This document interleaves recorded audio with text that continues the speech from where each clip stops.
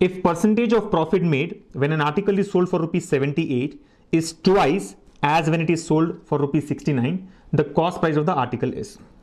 So basically we have to find out the cost price of an article, right? What is the condition given to us? That the percentage of profit made when this article was sold for rupees 78 is twice when compared to the selling price of 69. So there are two situations here. One is when the article was sold for rupees 69.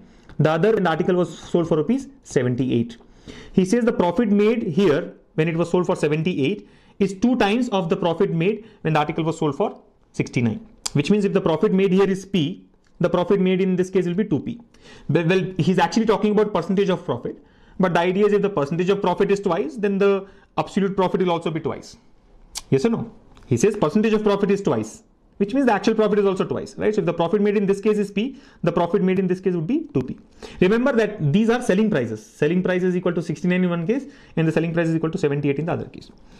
Now, I don't know what method you guys have followed, but it's very easy, and without having to put pen on paper, you can just solve this in about 8 to 10 seconds maximum. All you need to understand is how would you break up 69 and 78, right? Look at this. See, since 69 is the selling price, can I say it is cost price plus profit? Yes. 78 is also the selling price, so I can say it is cost price plus profit, but this time the profit is 2P. This time the profit is 2P. Or it can be further expanded as C plus P plus P. You understand? So 69 rupees is cost price plus profit. 78 rupees is the same cost price plus profit plus one more profit, same amount of profit, because here the profit is 2P, right? I'm taking 2P as P plus P. Now we already know that C plus P is 69. Yes or no? So can I say 78 is equal to 69 plus P? 78 can be taken as 69 plus P. 69 plus P or 69 plus 9.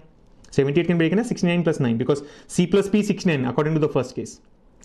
Now if you break it up in this fashion, 78 equals to 69 plus 9, it comes out very clearly that the profit made is 9 rupees. The profit is 9 rupees and you're done. If profit is 9 and C plus P is 69, C should be 60. You getting it? No need to put pen on paper in my view. I mean, I am putting all these steps here so that I can explain to you, but otherwise it's very simple. 78 has been split as 69 plus 9. Which gives us that profit is 9 rupees. I'll split 69 as 60 plus 9.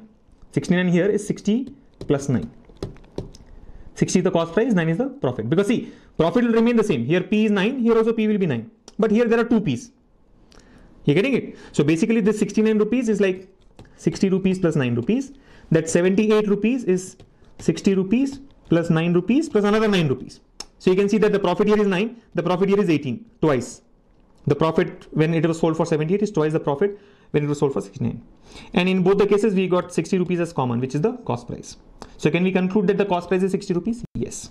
Please do not go by the length of the explanation or the number of steps that we have put on paper. All this is not needed in my view, right? It's very easy. You just have to look at the values.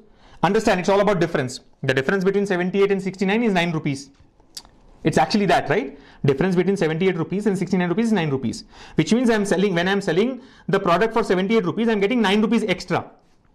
Yes or no? 78 difference 69. This is another way of looking at it. 78 minus 69 is 9 rupees.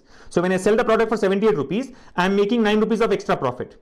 But that 9 rupees of extra profit is equivalent to my original profit, because here the profit is becoming twice, right?